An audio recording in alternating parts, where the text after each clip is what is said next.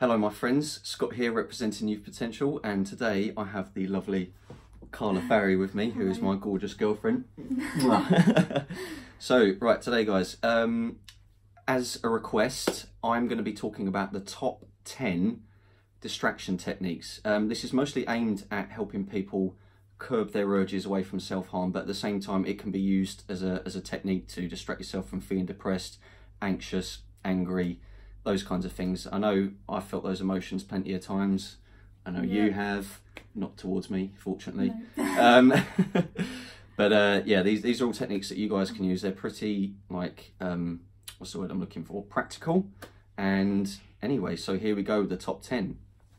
So, number 10. Number 10 is to shower or groom. Basically, kind of, yeah, some lovely self-care products there. It's basically self-care in terms of, you know, looking after yourself physically. It could be giving, you know, you guys out there, if you have a beard, give yourself a bit of a brush down, curl your hair, put some nice product in it. And obviously have a shower just because you don't want to smell like shit. Yeah. Having like that kind of like fresh overall cleanliness, looking smart, it just makes you feel good, you know. You're able to look at yourself in the mirror and just think, wow, okay, I'm all right looking. So I know from time to time it is difficult to feel confident about yourself if you've dressed like shit, basically. But if you know, spruce yourself up a little bit, have a nice little groom, have a wash, shower, etc, etc, it's just, you know, really nice. Yeah. So number 9. Number 9, yes, is watch YouTube. I know you like watching YouTube because you're currently watching YouTube. You're watching me go on and on, but yeah, watch YouTube. What I really like about watching YouTube is that there's obviously a variety of videos that you can watch. It doesn't have to be about mental health or distraction techniques or whatever. It can be something funny, like a cat jumping, trying to climb up a curtain. Yeah, that is an actual curtain I've got next to me. Falling off a bin. Yeah, cat falling off a bin, or a person falling off a bin. Or your driving videos. My driving videos. Yeah. Oh yeah, nice videos of people that are really bad drivers caught on camera. I like watching them. So yeah, I mean, funny things are like really good to watch, obviously, because it's just makes you laugh, and laughing is really good for you. But at the same time, you can watch something educational, something inspiring, just whatever does it for you. But yeah. Okay, number 8. Number 8 is playing with fidget toys. That's not a fidget toy, that's a comb. Oh yes. Oh yeah, this is a good one. Yeah, probably my favourite one. Yeah, the Tangle. You guys know that I've talked about in a previous video. Oh, does that thing light up? Yeah. Yeah, there we go. That thing lights up. It's a bit weird, but it is a fidget toy and it's really good. So guys, fidget toys. I'm just going to hold this because I haven't got mine with me. You guys know I've done a video about fidget toys before. They're just really good to carry around with you anytime. If you're getting the urges to feel like you want to self-harm, or you feel like crap, or you feel angry, there's a variety of these toys that you can play with that just kind of help transmute those kind of feelings into like physical activity.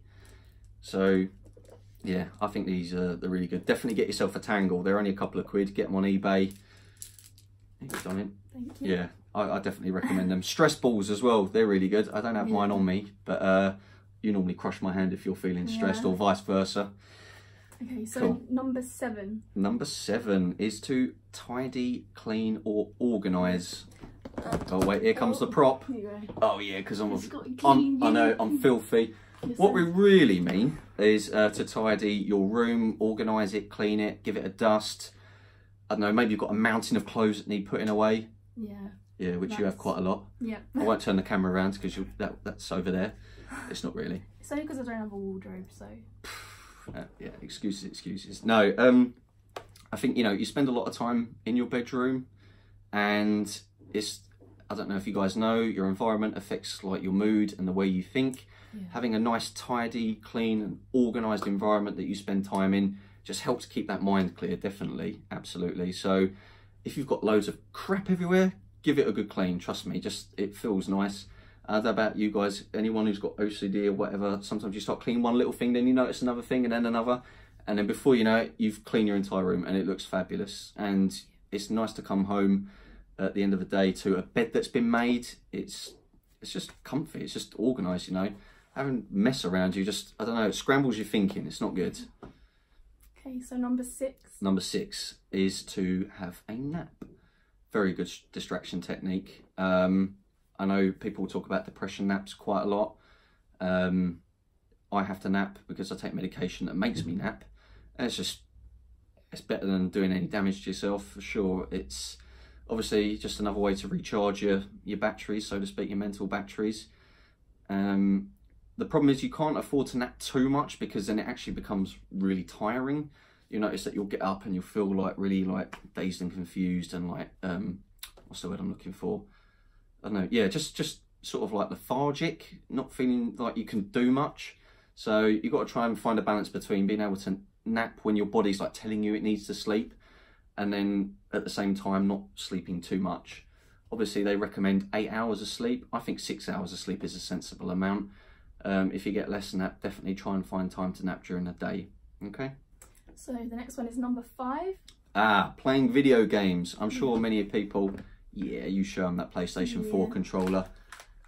Yeah, it's all about the Switch, Pokemon Let's Go. Yep.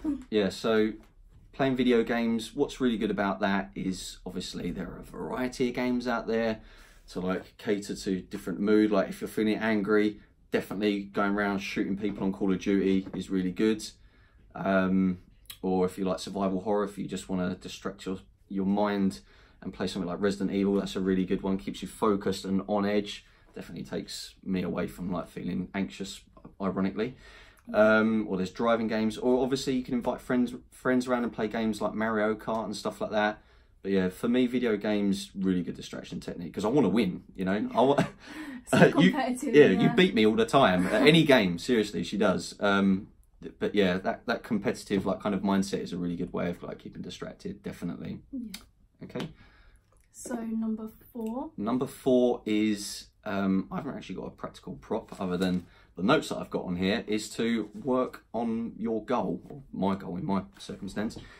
So I know you guys may not have a goal that you want to achieve, and I've said to you before in many of videos that you need to be working towards something. If you don't know what you want to do with your life, then just start with something simple, like maybe it's making the goal to tidy your room, maybe it's making a goal to find a job, maybe it's a goal to create something. You can probably see this massive like Pokemon wall behind me, and this isn't mine, this is Carla's. Wait, have I got this shot right? Yeah. She created this and she's taken her plenty of time to do it, but definitely a really good creative thing. So yeah guys, set yourself a goal, whether it's small, medium or high. Just achieve something. Working towards something kind of gives you that sense of purpose, that sense of being. And obviously Youth Potential is a goal of mine to just expand on that and create more content. And for me, it's really good for my well-being. And when I'm helping people, I definitely don't feel like doing anything crazy to myself, because I'd be a bit of a hypocrite otherwise. Yeah. So number 3. Number 3 is going for a walk. Yeah. Definitely. So when we go for a walk, we definitely play lots of Pokemon Go. If you're not a fan of Pokemon Go, fair enough, going for a walk's enough. But if you do play it, then definitely play it whilst going for a walk. But the idea of going for a walk, you know, get outside, get some fresh air, and also being able, when you walk about and you're using your body, it's kind of like, again, transmuting those unpleasant thoughts or feelings into physical activity. So it just, yeah, helps express that constructively without doing anything ridiculous. And obviously going for a walk is good exercise as well for your legs. And yeah, definitely a good way. Like if you take your fidget toys with you, I do this quite a lot, take fidget toys with me whilst going for a walk. I have like a stress ball in one hand, Pokemon Go on my phone in another. So if I'm angry, I can do that, but then I can have fun at the same time, and my mind is just on that and not being self-destructive, basically. Yeah. So yeah, and usually when I come back, I'm really thirsty and hungry as well, so food's good. Yeah. Cool. So, number 2. Number 2 is to listen to music, whether you're a fan of hip hop, rock and roll, heavy metal, dance, or the terrible pop music. Anyway, hit it.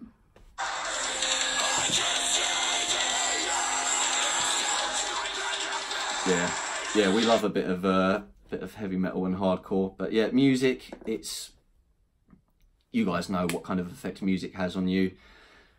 Doesn't matter what mood you're in, there is always a song to kind of cater to that emotion, and it enables you to kind of, through listening, kind of have that self-expression and rather than doing something destructive to yourself, you're able to just listen and yeah, just take it all in and kind of familiarize yourself, because whatever song you're listening to, maybe it's a song that's motivating you to kind of feel stronger, you know, songs about strength and growth and stuff like that, or maybe it's a sad song and you just kind of need that familiarity so that you can express it for yourself without rather than just going straight in and harming yourself.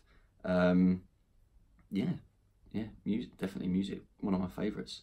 Yeah, so the last one, number 1. My favorite distraction technique of all time is spending time with or talking to my loved ones.